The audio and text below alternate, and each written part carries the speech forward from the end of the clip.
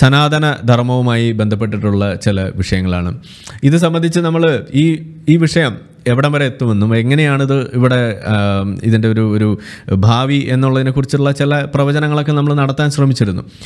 കൂടുതൽ ഇതിൻ്റെ മുന്നോട്ടുള്ള പോക്ക് കാണുമ്പോൾ ആ പറഞ്ഞ കാര്യങ്ങൾ കൂടുതൽ ശരിവെക്കുന്നു എന്ന് തന്നെയാണ് നമുക്ക് മനസ്സിലാകുന്നത്. അതോടൊപ്പം വേറൊരു കാര്യം കൂടി ഇവിടെ ഒന്ന് ബോധ്യപ്പെട്ടു, അതുകൂടി നിങ്ങളുമായിട്ടൊന്ന് പങ്കുവെക്കാമെന്നാണ് വിചാരിക്കുന്നത്.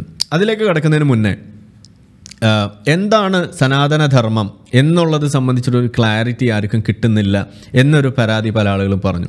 അപ്പം ഞാൻ ഈ വലിയ ഒരു ഇസ്ലാമിക് സ്പെഷ്യലിസ്റ്റ് ആയതുകൊണ്ട് നമുക്ക് വലിയ സ്പെഷ്യാലിറ്റി ഒന്നും ഇതിനകത്തില്ല, ഇതിനെക്കുറിച്ച് വലിയ ധാരണ ഇല്ല എന്നുണ്ടെങ്കിൽ പോലും പഠിക്കാൻ ശ്രമിച്ചു 2 ദിവസമായിട്ട്.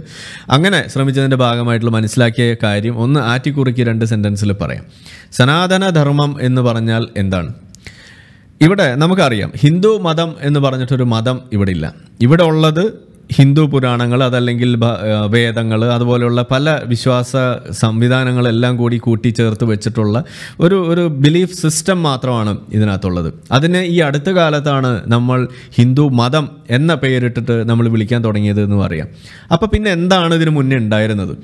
മുന്നേ ഉണ്ടായിരുന്നത് പ്രധാനമായിട്ടും 3 ഡിവിഷൻ ഓഫ് വിശ്വാസ രീതികളായിരുന്നു. ഒന്ന് വൈഷ്ണവർ, മറ്റൊന്ന് ശൈവർ, പിന്നെ അതുപോലെ ശാസ്ത്രീയർ എന്നൊക്കെ പേരിട്ടിട്ടുള്ള 2-3 ആളുകൾ.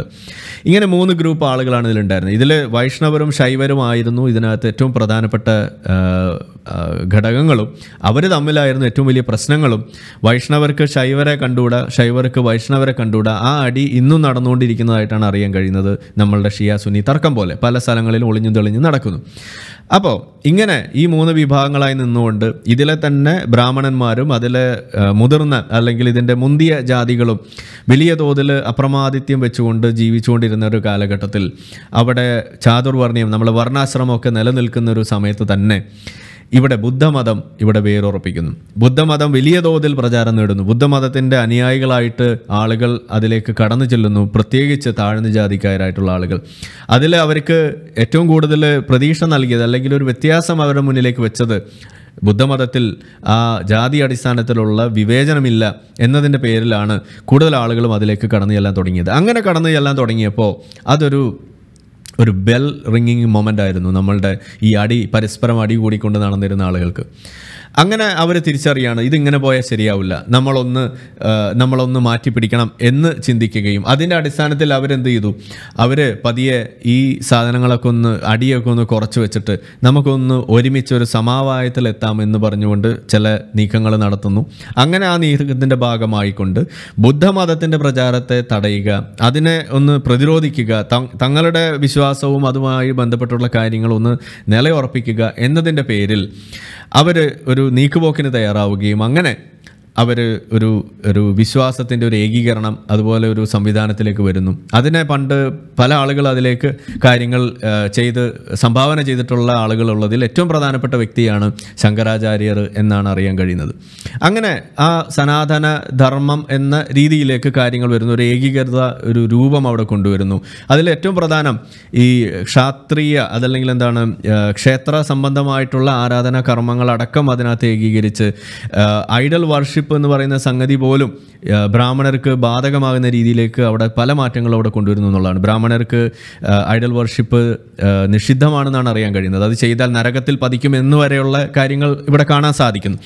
അപ്പോൾ ഇവിടെ നമ്മൾ കാണുന്നത് ഇത്തരത്തിലുള്ള ഒരു ഏകീകരണം, അതിൻ്റെ പേരിൽ അവർ കൊണ്ടുവരാൻ ശ്രമിച്ച മാറ്റത്തിൻ്റെ ഏറ്റവും പ്രധാനപ്പെട്ട കാര്യം എന്ന് പറയുന്നത് അത് ഓൾറെഡി അവിടെ നിലവിലുണ്ടായിരുന്ന ആ വൈര്യത്തെ, ഇവർ തമ്മിലുള്ള വൈര്യത്തെ ഒന്ന് ശമിപ്പിക്കുകയും ബുദ്ധമതത്തിൻ്റെ ആ വരവിനെ, അതിൻ്റെ പ്രചാരത്തെ തടയുക എന്നുള്ളതായിരുന്നു അതിൻ്റെ ഉദ്ദേശം.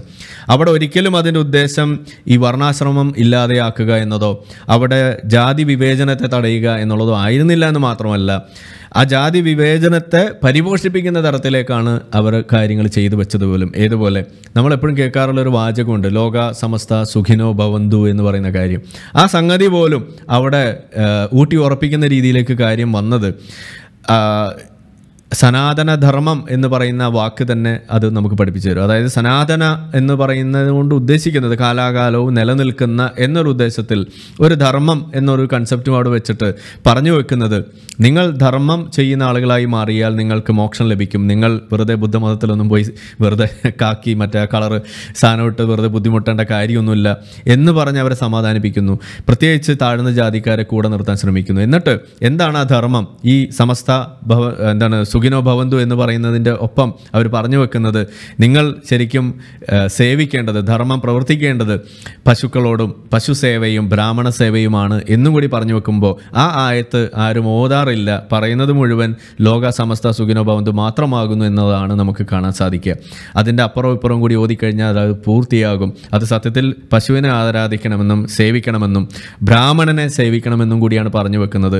അത് താഴ്ന്ന ജാതിക്കാർക്കുള്ള ഒരു അവരുടെ ഒരു റെക്കമെൻഡേഷൻ അല്ലെങ്കിൽ അവർക്ക് വേണ്ടിയുള്ളൊരു നിയമം കൂടിയാണ് എന്നും മനസ്സിലാക്കുമ്പോഴാണ് സനാതനധർമ്മം എന്ന് പറയുന്നത് ഇത് എത്രയേ ഉള്ളൂ എന്നത്. എന്നാൽ ഇതിൽ ഒരു പോസിറ്റീവ് ഞാൻ കാണുന്നത്, ഒരുപാട് നെഗറ്റീവ്സ് ഉണ്ട്. നെഗറ്റീവ്സ് മാത്രമേ ഉള്ളൂ. കാരണം അടിസ്ഥാനപരമായിട്ട് സനാതനധർമ്മം വഴി ഇവിടെ സംരക്ഷിക്കാൻ ശ്രമിച്ചത് ബ്രാഹ്മണരുടെ നിലനിൽപ്പ് തന്നെയാണ്. അതിനുവേണ്ടി മാത്രമാണ് ഈ ഏകോപനം അവർ ഉണ്ടാക്കിയതും ബുദ്ധമതത്തെ തടയേണ്ടി വന്നതും. ഇല്ല എന്നുണ്ടെങ്കിൽ ആ ബ്രാഹ്മണ, അതായത് ഉയർന്ന ജാതികൾ അടക്കമുള്ള സംഗതികൾ അന്യം നിന്ന് പോയേനെ. ഇതാണ് ഒന്നാമത്തെ കാരണം. അതുകൊണ്ട് നമ്മൾ അതിനെ തീർച്ചയായിട്ടും എതിർത്തിരിക്കണം. രണ്ടാമത്തെ കാരണം എന്ന് പറയുന്നത്, ഇതുപോലെയുള്ള ഒരു സംഗതി വെച്ചുകൊണ്ട് അവർ കൂടുതൽ നിലയുറപ്പിക്കാൻ ശ്രമിച്ചത് അല്ലെങ്കിൽ അവിടെ സംരക്ഷിക്കാൻ ശ്രമിച്ചത് ഈ താഴ്ന്ന ജാതികളെ തന്നെയാണ്. സംരക്ഷിക്കുക ഇൻ ദ സെൻസ് അവരുണ്ടെങ്കിലേ ഈ മുകളിലുള്ള ആളുകളുള്ളൂ എന്ന ഒരു പ്രിൻസിപ്പിൾ വെച്ചുകൊണ്ട് ആ താഴ്ന്ന ജാതികളെ എന്നും താഴ്ന്ന ജാതികളായി നിലനിർത്തണം എന്ന ഉദ്ദേശം കൊണ്ട് കൂടിയാണ് ഈ ഒരു സനാതനധർമ്മം എന്ന ആ ഒരു മോഡൽ സംഗതി അവിടെ കൊണ്ടുവെക്കുന്നത്. രണ്ടാമത്തത്. ഇനി ഇതിലെ പോസിറ്റീവ് എന്താണ്? പോസിറ്റീവ് എന്ന് പറഞ്ഞു കഴിഞ്ഞാൽ ഈ ഒരു വിഷയത്തിന് വേണ്ടിയാണെങ്കിലും നമ്മളുടെ രാജമാണിക്യത്തിൽ ചോദിക്കുന്ന പോലെ സ്വത്തിന് വേണ്ടിയാണെങ്കിലും ആങ്ങളെയും പെങ്ങളും കൂടി ഒന്നിച്ചല്ലോ എന്ന് ചോദിക്കുന്ന ആ ഡയലോഗ് ബുദ്ധമതത്തെ തടയാൻ വേണ്ടിയിട്ടാണെങ്കിലും പരസ്പരം അടികൂടി നടന്നിരുന്ന ഈ ഷിയാക്കളും സുന്നികളും ഒന്നും ഒന്നിച്ചല്ലോ എന്ന് പറയുന്ന മോഡലിൽ നമ്മൾ നോക്കുകയാണെന്നുണ്ടെങ്കിൽ അതൊരു ഒരുമയുടെ ഒരു സന്ദേശമാണ്. അവിടെ മറ്റൊരു സംഗതി കൂടിയുള്ളത്, ഇതുപോലെയുള്ള ഘട്ടങ്ങൾ വന്നു കഴിയുമ്പോൾ മാറാമെന്നും മാറാനുള്ള സാധ്യതയുണ്ടെന്നും അതൊരു ഇരുമ്പൊലക്കെ അല്ല എന്ന് പറയുന്ന രീതിയിൽ മാറ്റങ്ങൾക്ക് വിധേയമാകാനുള്ളൊരു സാധ്യതയുമുണ്ട് എന്ന് കാണിക്കുന്നത് അതൊരു നല്ല സൂചനയാണെന്നും ഞാൻ പറഞ്ഞു വെക്കുന്നു. ഇത് നമ്മൾ മനസ്സിലാക്കിയാൽ ഇപ്പോഴും ഞാൻ പറയുന്നത്, ഈ ഒരു രീതിയിൽ മുന്നോട്ട് പോയി കഴിഞ്ഞാൽ ഇന്ത്യ കൂടുതൽ ഇത്തരത്തിലുള്ള കാര്യങ്ങളെ പ്രധാനമായിട്ട് അതിലെ ദൂഷ്യവശങ്ങളുള്ള സാധനങ്ങൾ എടുത്തു മാറ്റിക്കൊണ്ട് കൂടുതൽ ഇൻക്ലൂസീവ് ആകുന്ന രീതിയിലേക്ക് വളർന്നു വരാനും, പ്രത്യേകിച്ച് ഈ ചാതുർവർണ്ണയം അതല്ലെങ്കിൽ ഈ ജാതി വ്യവസ്ഥിതി പോലെയുള്ള കാര്യങ്ങൾ അത് ഒഴിവാക്കുന്നതിന് മുന്നോട്ട് വരാനും ഈ മതങ്ങൾക്ക് സാധിച്ചാൽ, സനാതന മൂല്യങ്ങൾക്ക് സാധിച്ചാൽ, അടുത്തൊരു ഒരു വേർഷൻ 2 നിങ്ങൾ ഇറക്കുമ്പോൾ അതിന് നിങ്ങൾക്ക് സാധിച്ചാൽ സ്വാഭാവികമായിട്ടും ഈ സനാതനധർമ്മത്തെ ആളുകൾ പിന്താങ്ങും. പക്ഷെ നിലവിലത്തെ സാഹചര്യത്തിൽ അതിനൊരു സാധ്യതയുമില്ല. കാരണം സനാതനധർമ്മം സംരക്ഷിക്കുന്നത് ഈ പറയുന്ന ചാതുർവർണ്ണയത്തെ വർണ്ണാശ്രമത്തെയും കൂടി തന്നെയാണ്, അതിനുവേണ്ടി മാത്രമാണെന്നും കൂടി നമുക്ക് പറയേണ്ടതായിട്ട് വരും. അതുകൊണ്ട് തന്നെ ഇന്നിപ്പോൾ നമ്മൾ കാണുന്നത് ഇതിൻ്റെ മറ്റൊരു സംഗതി, ഞാൻ അതൊന്ന് എക്സ്പ്ലെയിൻ ചെയ്തേ ഉള്ളൂ. തെറ്റുകളുണ്ടെങ്കിൽ നിങ്ങൾക്ക് തിരുത്താം. ഞാൻ അറിയാൻ ശ്രമിച്ചപ്പോൾ അറിഞ്ഞ കാര്യങ്ങൾ നിങ്ങളുമായിട്ടൊന്ന് ഷെയർ ചെയ്തേ ഉള്ളൂ. ഇതിലെ പ്രധാനമായ ഒരു വശം ഇന്ന് പറയാൻ ആഗ്രഹിക്കുന്നത് ഈ വിഷയം എവിടെ എത്തി നിൽക്കുന്നു എന്നുള്ളതിനെക്കുറിച്ചുള്ള ഒരു അപ്ഡേറ്റാണ്. ഇന്ന് പ്രധാനമന്ത്രി നടത്തിയ ആ പ്രസംഗത്തിൽ ഇവിടെ എഴുതിയിരിക്കുന്ന കാണാം, ഇന്ത്യ അലയൻസ് ഈസ് ആൻറ്റൈ ഹിന്ദു എന്നാണ് അവിടെ ഉപയോഗിച്ചിരിക്കുന്ന വാക്ക്. Wants to destroy Sanatan culture. PM Modi slams opposition over DMK leaders remark. ഇതൊക്കെയാണ് നമുക്ക് കാണാൻ കഴിയുന്നത്. അപ്പോൾ ഒന്ന് ആലോചിച്ച് നോക്കൂ, അവിടെ ഒരു പുതിയ വാക്ക് നിങ്ങൾക്ക് കാണണം, ആൻറ്റൈ ഹിന്ദു. ഈ ആൻറ്റൈ ഹിന്ദു എന്ന് പറയുന്ന വാക്ക് ഇത് കേൾക്കുമ്പോൾ നിങ്ങൾക്ക് കാര്യങ്ങളൊന്നും പെട്ടെന്ന് മനസ്സിലായിക്കൊള്ളുന്നില്ല. പക്ഷേ വേറൊരു വാക്ക് കാണുമ്പോൾ എന്തുകൊണ്ടാ ഈ സാധനം എന്ന് നിങ്ങൾക്ക് പെട്ടെന്ന് മനസ്സിലാവും. അത് ഈ വാക്കാണ്. അത് ആൻറ്റൈ ഇസ്ലാം എന്ന് പറയുന്നൊരു വാക്കാണ്. ഇവിടെ നുപൂർ ശർമ്മ എന്ന് പറയുന്ന ആ ഒരു BJPയുടെ നേതാവ് ഇസ്ലാം മതത്തിനെതിരായിട്ടുള്ളൊരു സംഭവം ഇവിടെ ഒരു TV ചർച്ചയിൽ പറഞ്ഞു. എന്തു തന്നെ ആയിക്കോട്ടെ, ഞാൻ അതിൻ്റെ പശ്ചാത്തലത്തിലേക്ക് ഒന്നും പോകുന്നില്ല. അവരുടേതായിട്ടുള്ള എന്ത് ഗൂഢലക്ഷ്യം വെച്ചിട്ടാണെങ്കിലും അവരൊരു കാര്യം പറഞ്ഞു, ഗൂഢലക്ഷ്യം തന്നെ എന്ന് ഉണ്ടെന്ന് തന്നെ കൂട്ടുക. അങ്ങനെ അവർ പറഞ്ഞത് ഇവിടെ വന്ന സമയത്ത് എന്താണ് നമ്മളിവിടെ കണ്ടത്? നുപൂർ ശർമ്മയുടെ സർ തൻസെ ജുഡ എന്ന് പറഞ്ഞിട്ട് നടന്ന ആളുകളെയാണ് നമ്മൾ കണ്ടത്. അങ്ങനെ നടക്കുന്നത് കണ്ടു. അവിടെ പറഞ്ഞു അത് ഇസ്ലാമോഫോബിക് ആണെന്ന് പറയുന്ന വാക്ക് നമ്മൾ കണ്ടു. അത് ആൻറ്റി ഇസ്ലാമാണ് എന്ന് പറയുന്നുണ്ട്. മുസ്ലിങ്ങളെ കൂടുതൽ പ്രശ്നത്തിലേക്ക് തള്ളിവിടുന്നതാണ് എന്നൊക്കെ ഉള്ള രീതിയിൽ ഇവിടുത്തെ പല മേഖലയിലുള്ള ആളുകൾ, പ്രത്യേകിച്ച് ഇവിടുത്തെ ലിബറാൻഡൂസ് എന്ന് പറയുന്ന ആളുകൾ പറഞ്ഞു വെച്ചുകൊണ്ട് നടന്ന കാര്യമാണത്. കപട ലിബറലുകൾ എന്ന് പറയുന്ന ആളുകൾ, കപട മതേതരവാദികൾ. ഞാൻ അന്നും പറഞ്ഞു ഇത് പ്രശ്നമാണ്. കാരണം ഇത് ഫ്രീഡം ഓഫ് എക്സ്പ്രഷന് വേണ്ടിയിട്ട് നിലകൊള്ളേണ്ട സമയമാണിത്. അവിടെ നമ്മൾ നിൽക്കേണ്ടത് നുപുർ ശർമ്മയോടൊപ്പമാണ് എന്ന് നമ്മൾ പറഞ്ഞതിൻ്റെ കാരണം അത് നിന്നില്ലെങ്കിലുണ്ടാകുന്ന പ്രശ്നത്തിൻ്റെ ഒരു ഔട്ട്കം, ആ പ്രശ്നം എന്താണെന്നുള്ളത് അത് ഇന്ന് നമ്മൾ കാണുകയാണ്. ആ വാക്കാണ് ഈ പറഞ്ഞ വാക്ക്, ആൻറ്റൈ ഹിന്ദു എന്ന് പറയുന്ന വാക്ക്.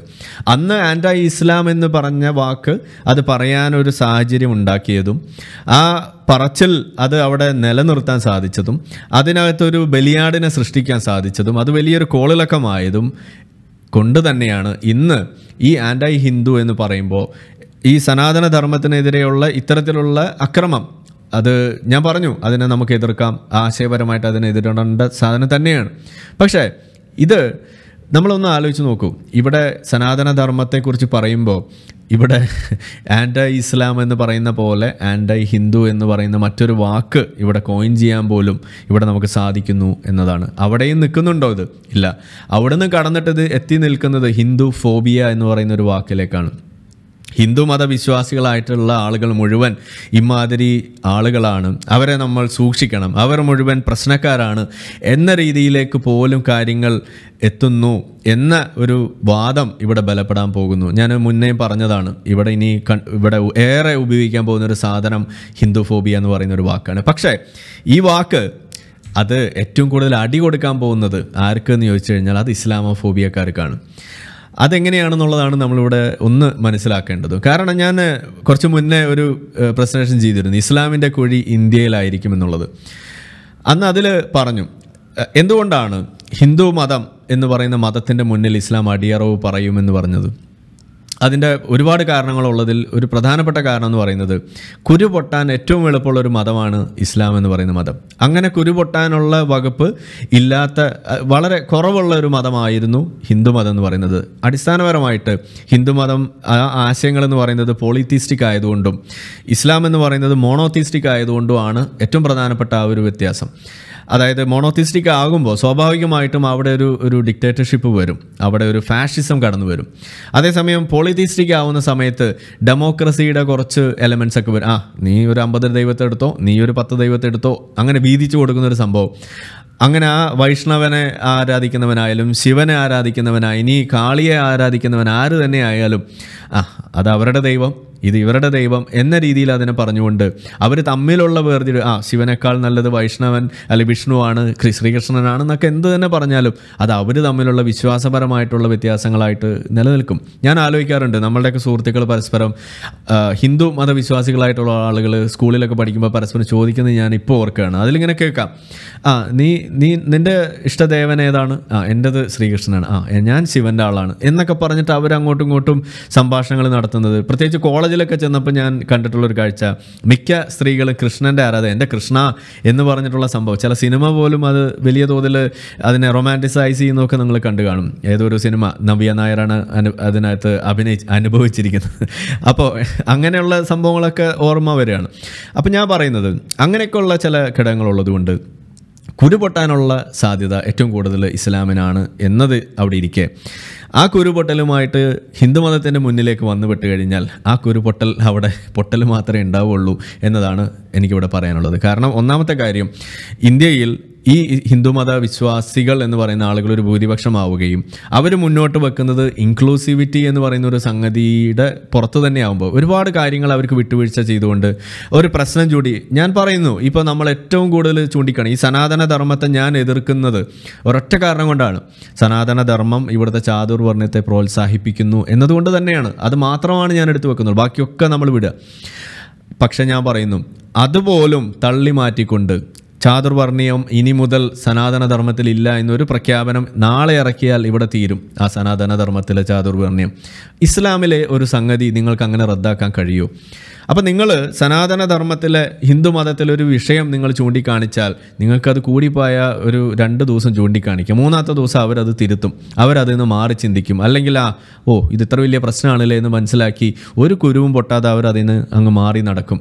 അങ്ങനെയാണ് നമ്മൾ ഇന്ന് ഇന്ത്യയിൽ ഈ ജാതി വ്യവസ്ഥിതി സംബന്ധിച്ചിട്ടുള്ള വിഷയങ്ങൾ പറയുമ്പോൾ ഇന്ത്യയിൽ, കേരളത്തിൽ പ്രത്യേകിച്ചും ജാതി വ്യവസ്ഥയെ സംബന്ധിച്ചുള്ള കാര്യങ്ങൾ ഒരുപാട് പിന്നിലാണെന്ന് നമ്മൾ പറയുന്നത്. പക്ഷേ ഇവിടെ സംഭവിക്കുന്നു. കഴിഞ്ഞ ദിവസം നമ്മൾ കണ്ടു, ശബരിമലയിൽ ഒരു ഉണ്ണിയപ്പം ഉണ്ടാക്കുന്ന ടെൻഡർ വിളിച്ചപ്പോൾ അതിനകത്തൊരു താഴ്ന്ന ജാതിക്കാരൻ വന്നു എന്നും പറഞ്ഞുകൊണ്ട് അവിടെ വലിയ കോലാഹലം അവിടെ സംഭവിച്ചത് നമ്മൾ കണ്ടു. നടക്കാൻ പാടില്ലാത്ത കാര്യമാണ്.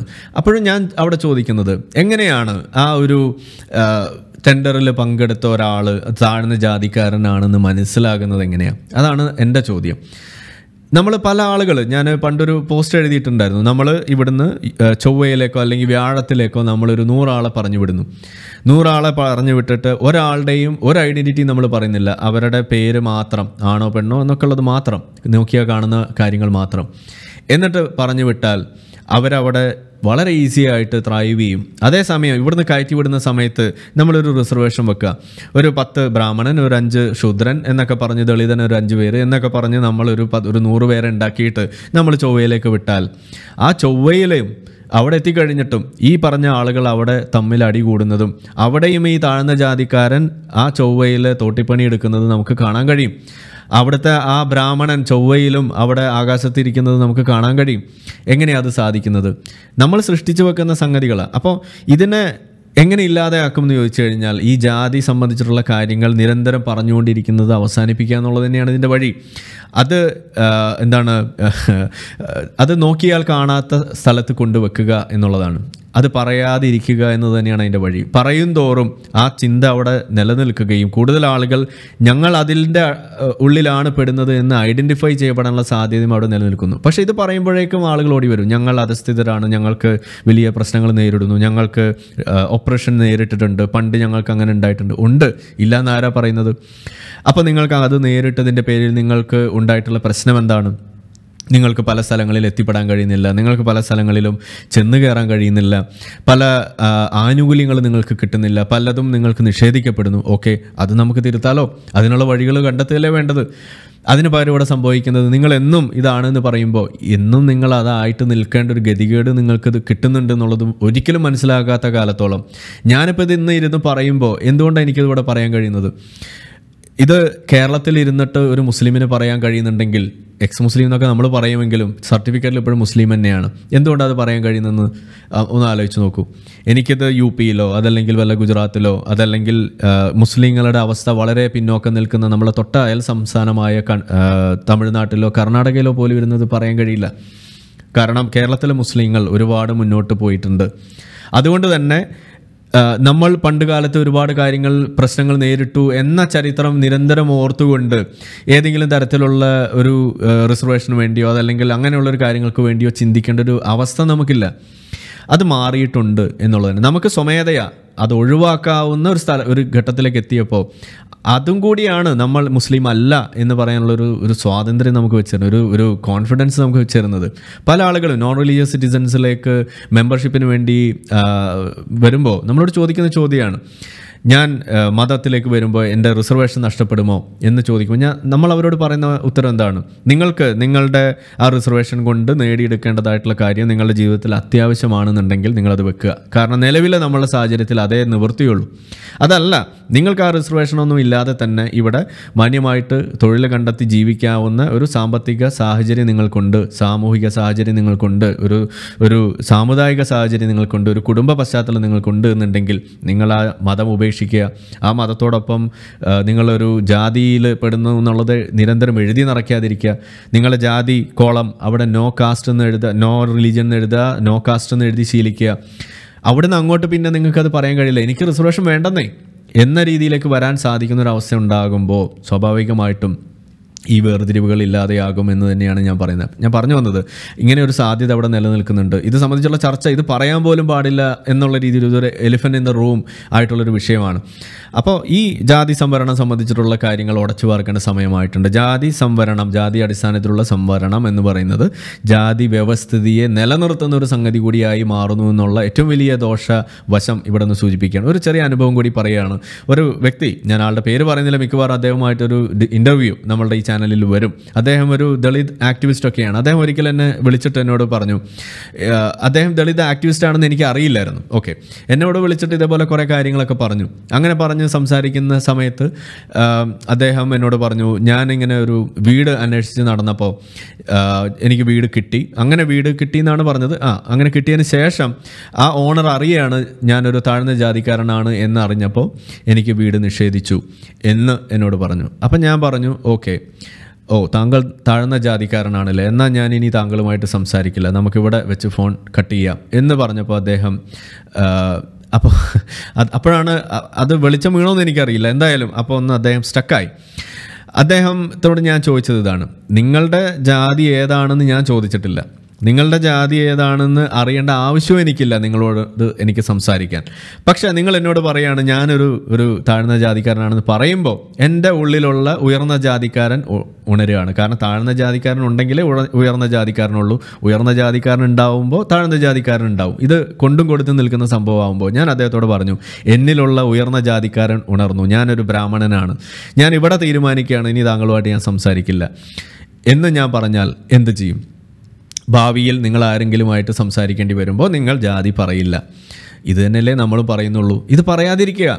എന്നാൽ നിങ്ങൾക്ക് വേണ്ട സംവിധാനങ്ങൾ ഒരുക്കുന്നതിന് വേണ്ടിയിട്ടുള്ള ബദൽ രീതികളെക്കുറിച്ച് ചിന്തിക്കുക. ഇത്ര കാലവുമായിട്ടും ഇതുവരെ ഒരു ഉദ്ദേശിച്ച ഫലത്തിലേക്ക് എത്തിയിട്ടില്ല എന്നിരിക്കെ ഇനിയും ഇത് തുടരണമെന്ന് പറയുന്നതിൽ യാതൊരു അടിസ്ഥാനമില്ല എന്ന് അതൊന്നും ഇവിടെ സാന്ദർഭികമായിട്ട് പറയുകയാണ്. ഇനി വിഷയം ഇസ്ലാമിൻ്റെ കുഴി, അത് ഇന്ത്യയിലാവുന്നതിൻ്റെ കാരണം ഇതുപോലെയുള്ള വളരെ കുഴപ്പം പിടിച്ച ജാതി വ്യവസ്ഥിതി പോലും ഒരു ദിവസം നേരം വെളുക്കുമ്പോൾ മാറ്റാൻ കഴിയുന്ന ഒരു സംവിധാനം, അല്ലെങ്കിൽ ആ ഒരു ക്യാരക്ടറിസ്റ്റിക്, അല്ലെങ്കിൽ ആ ഒരു ക്വാളിറ്റി, അല്ലെങ്കിൽ അത്തരത്തിലുള്ളൊരു സാധ്യത അത് സനാതനധർമ്മത്തിനുണ്ട് എന്ന് തന്നെയാണ് ഞാൻ വിശ്വസിക്കുന്നത്. കാരണം പരസ്പരം അടികൂടി നടന്നിരുന്ന വൈഷ്ണവരും ശൈവരും ഒരു ദിവസം ബുദ്ധമതം വന്നപ്പോൾ അതിൻ്റെ മുന്നിൽ പിടിച്ചു നിൽക്കാൻ വേണ്ടി ഒന്നിക്കാൻ തയ്യാറാവുകയും അവർ തമ്മിലുള്ള പലതരത്തിലുള്ള വ്യത്യസ്തതകൾ മാറ്റി വെച്ചുകൊണ്ട് ഒന്നിക്കാൻ അവർക്ക് അന്ന് സാധിച്ചിട്ടുണ്ടെങ്കിൽ, ആയിരക്കണക്കിന് വർഷങ്ങൾക്ക് മുന്നേ സാധിച്ചിട്ടുണ്ടെങ്കിൽ, ഈ ആധുനിക ലോകത്ത് ഇവർക്ക് സാധിക്കാവുന്നതേ ഉള്ളൂ എന്ന് തന്നെയാണ് ഞാൻ വിശ്വസിക്കുന്നത്. ഇത് ഒരിക്കലും ഇസ്ലാമിന് സാധിക്കില്ല എന്ന് മാത്രമല്ല, ഇതെല്ലാം തള്ളിക്കളഞ്ഞ് വളരെയധികം ഇൻക്ലൂസീവായി ഡെമോക്രസിയെ ഉയർത്തിപ്പിടിക്കുന്ന രീതിയിലേക്ക് പൂർണ്ണമായിട്ട് മാറിയാൽ പോലും അന്നും ഇവിടുത്തെ ഇസ്ലാമിസ്റ്റുകൾ കൊടിയും പൊക്കിപ്പിടിച്ച് പറയും, എന്താണ്, hell with democracy, hell with your secular slogans, we want Islam, we want ശരിയ എന്ന് പറയുന്ന ആ പ്ലക്കാർഡ് ബാനറും പൊക്കി പിടിച്ചിട്ട് ഇവിടെ നടുറോട്ടിൽ ലായിലായില്ല എന്ന അശ്ലീലം വിളിക്കുന്ന ആളുകളായിട്ട് നിൽക്കാൻ ഇവിടുത്തെ ഇസ്ലാമിസ്റ്റുകൾക്ക് മാത്രമേ സാധിക്കൂ. അതുകൊണ്ടാണ് ഞാൻ പറയുന്നത്, ഇസ്ലാമിൻ്റെ കുഴി അത് ഇന്ത്യയിൽ തന്നെ ആയിരിക്കും. അത് ഹിന്ദുമതത്തിൻ്റെ മുന്നിൽ, ഹിന്ദുമത വിശ്വാസികൾ എന്ന് ഞാൻ പറയുന്നില്ല, ഹിന്ദുമതം എന്ന ആശയത്തിൻ്റെ മുന്നിൽ തന്നെ ആയിരിക്കും എന്ന് ഞാനിവിടെ പറയുന്നു.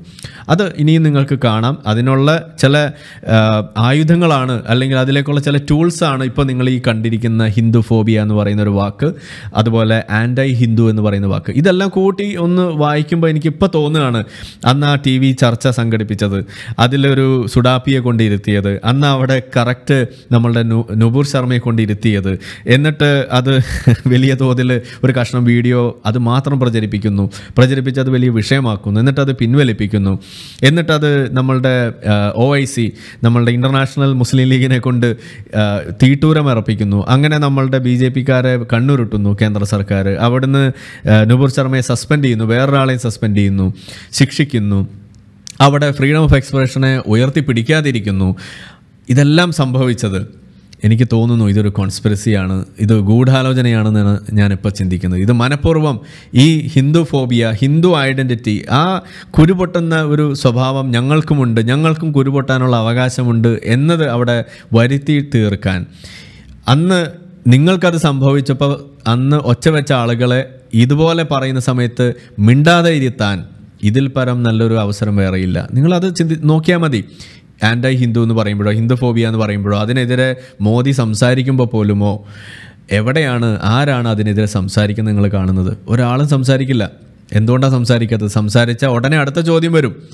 എവിടെയായിരുന്നു നിങ്ങൾ ആൻറ്റി ഇസ്ലാം എന്ന് പറഞ്ഞിട്ട് ഇസ്ലാമിസ്റ്റുകൾ ഇവിടെ കിടന്ന് തുള്ളിയപ്പോൾ നിങ്ങൾ എവിടെയായിരുന്നു എന്ന ചോദ്യം, ആ ഗോൾഡൻ ചോദ്യം ചോദിക്കാനുള്ള അവസരം ഇന്ന് ഇവിടുത്തെ സംഘികൾക്കുണ്ട്, ഇവിടുത്തെ ഓരോ ഹിന്ദുമത വിശ്വാസികൾക്കും ഉണ്ട്. രണ്ടും രണ്ടാണ്. ഓക്കെ, രണ്ടുപേർക്കും ഇന്നുള്ളത് കൊണ്ട് ഒരാൾക്ക് പോലും ഇത് ചോദിക്കാൻ കഴിയില്ല എന്നതാണ് ഇവിടെ മനസ്സിലാക്കുന്നത്. ഇതൊരു കത്രിക പൂട്ട് എന്നൊക്കെ പറഞ്ഞാൽ മതി എന്നാണ് എനിക്ക് പറയാനുള്ളത്. ഇതിൽ പരം ഇതിനേക്കാൾ മനോഹരമായ രീതിയിൽ എനിക്ക് വിശേഷിപ്പിക്കാൻ തോന്നുന്നില്ല.